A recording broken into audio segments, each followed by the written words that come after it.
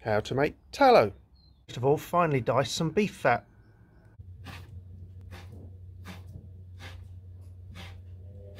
To this, there's about 375 grams here.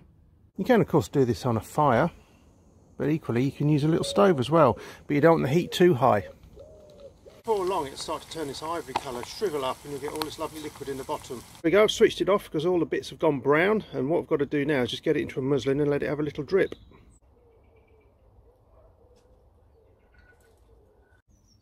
And there we go, now it's set.